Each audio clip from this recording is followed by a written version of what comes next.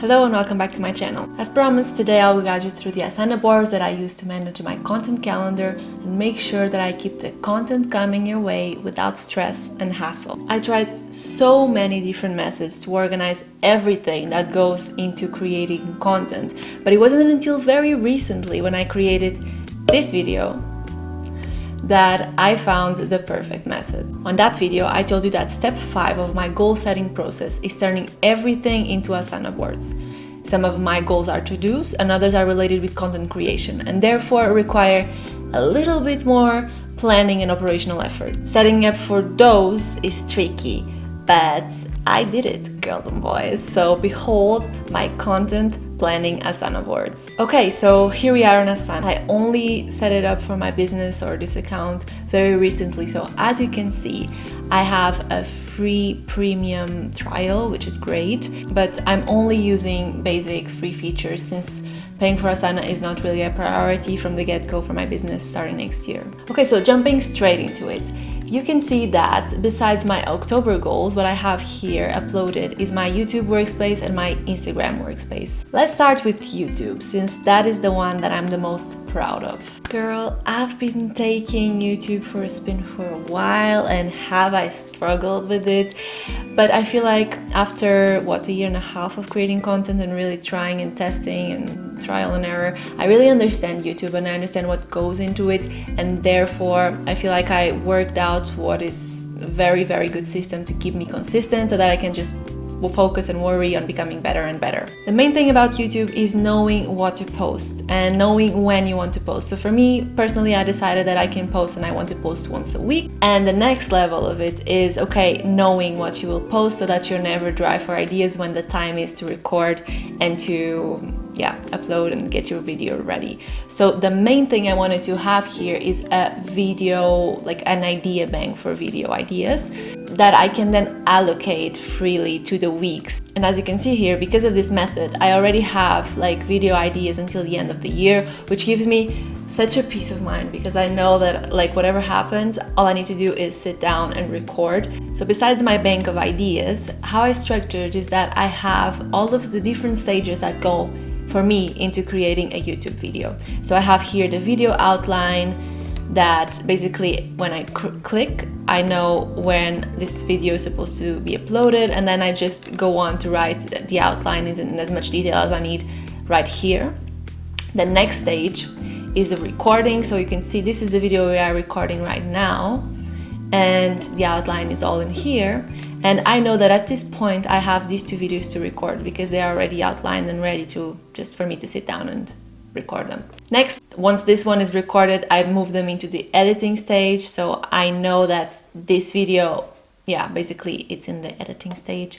And after that's done, I know that I need to create metadata and the thumbnail, and finally upload it. And this then is also my historical view of all of the videos that I did with this system. I love the system because honestly there is no excuses. I know what's going on at each step. Like I can also work on different videos at the same time without getting all confused because everything is in there. And honestly, this trick of moving the cards around is amazing because number 1, like I said, it allows me to be super organized and even handle several videos at once. And number 2, it honestly rewards my brain every time I accomplish a little bit of the process. So it gets to be exciting to do this, I swear. It's the same feeling as when you have a list and you scratch a task out of the list. It's the same thing, I love it. Now, if you are wondering what the specific tasks are and what exactly goes into them, remember to like this video and subscribe to my channel because I have the plan. I'm planning on making very soon a video in which I guide you through my entire workflow to create a YouTube video. So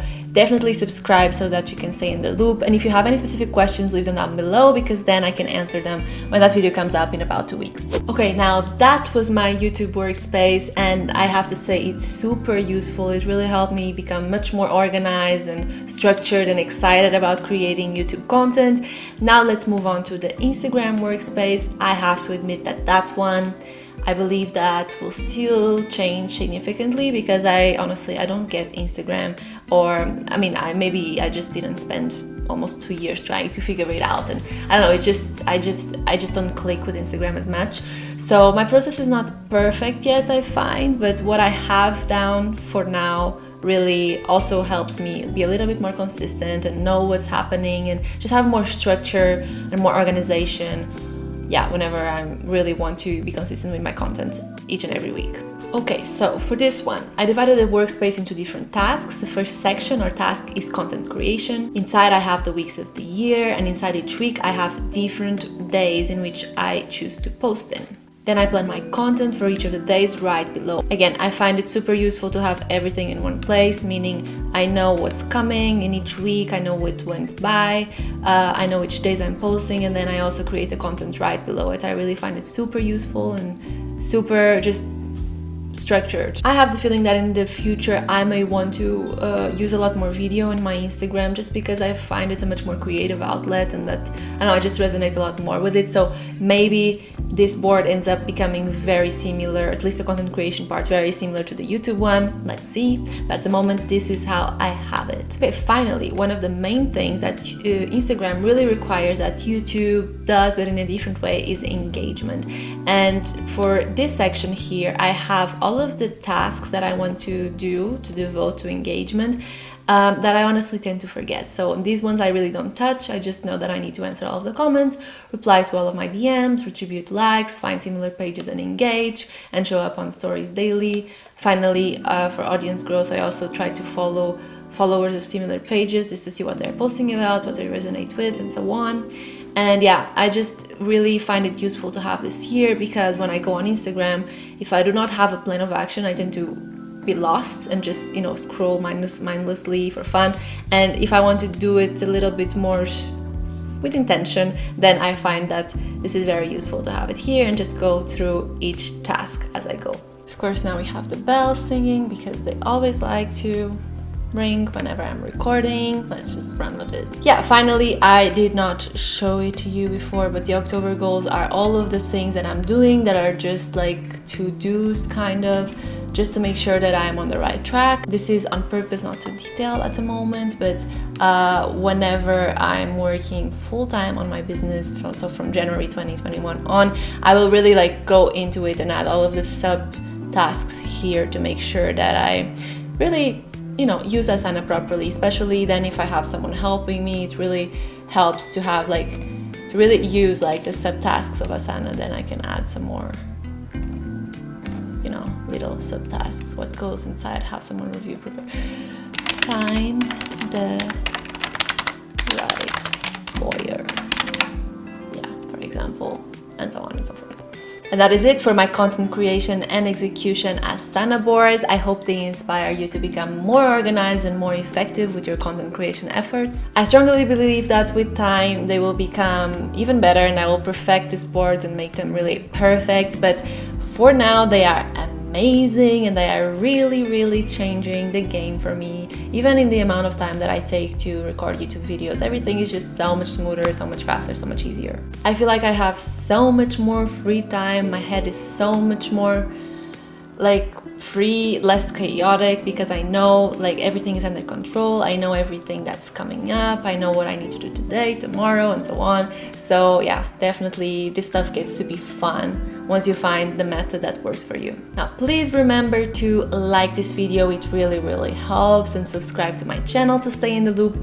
Next week, we go back to being a little bit more spiritual, and I will take you through the manifestation with water manifestation ritual that I did actually last night for the new moon. And yeah, that will be a good one. Let's see if the new moon brings nice stuff to me, everything that I asked for. So yeah, let me know down below what it is that you want to see next, whether it is spiritual or entrepreneurial topics. And I hope you resonated with this video, and we see us next time for another one. Bye! And guess what? This baby goes on to editing. And let me see, today is Saturday. I want to have this edited on Monday.